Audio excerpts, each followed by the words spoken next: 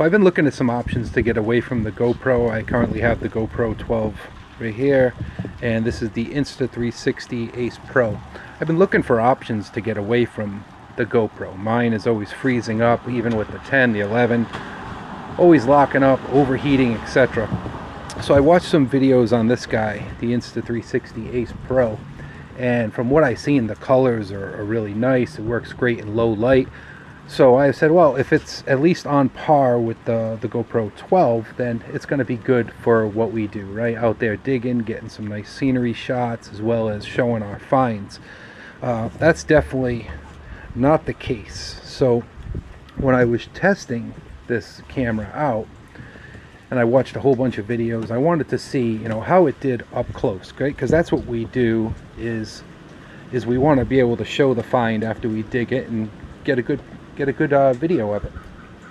Now, action cams, they're not known to be good at up close, but this Insta360 is even worse than the GoPro. The GoPro, I've been lucky with the GoPro. I use the media mod, and able to hook up my DJI mics, and I'm able to get a picture and a decent video and a good picture of a target. That's an old buckle right there. I was pretty shocked with the Insta360 Ace Pro only being out for a few months, and their main competition being this guy, that the image quality is so much worse. So I wanted to show you an example of that, just in case you're in the same boat and you're like, hey, I'm going to grab one of those because it's got some nice features. It's got the Insta360's got the flip up screen.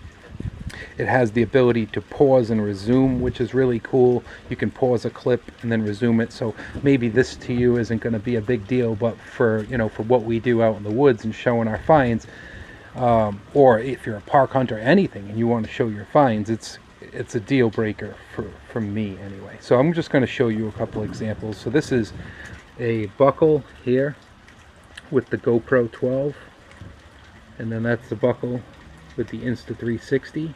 That might not look too bad. It's when we get into some details here. So here's a bobber dime with the GoPro, and here's that bobber dime with the Insta360. It's just a blurry mess. It doesn't matter where I hold it up, it just does not focus for me. There it is on the GoPro 12. There it is on the Insta360.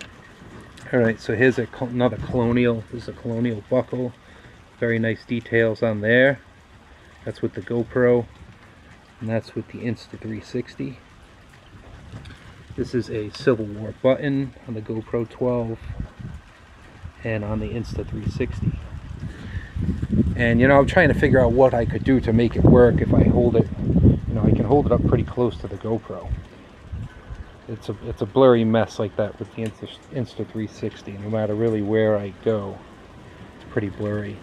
This has some details. It's just to show some writing. This is a Iffy Signals piece of silver that Parkrat Pat sent me years ago, and that's it with the GoPro, and that's it with the Insta360 Ace Pro. And this here's an Indian head penny. Some nice details on it with the GoPro and with the Insta360 Ace Pro. So it definitely, from the get-go, it sucks getting away from GoPro, because you have to buy this, you got to buy the mic adapter, all the batteries again, because they're different batteries. And then for me to run into this, I'm definitely not impressed here with the image quality. Let me show you my ring. So here's my ring on the GoPro, and here's my ring on the Insta360, which is very, very blurry. Not going to make a good camera for showing our finds, that's for sure. So I just wanted to show that before anyone jumped over to the Insta360. Like I said, it's got some really nice features. Maybe that is not a deal breaker for you, but I like to keep it to where I'm with one camera and not have to take out my phone for better up close shots. And even though the GoPro is not great at up close, it gets the job done, where this Insta360 here is not that impressive for sure, especially with the detail I'm getting from its main competitor right now. Other than that, I think the overall image and video is clearer on the Insta360. If you've seen any videos, it is really awesome at night shots, but The up close is the GoPro, the Insta360. Yeah, the up close is just not good in my opinion. Thanks for watching.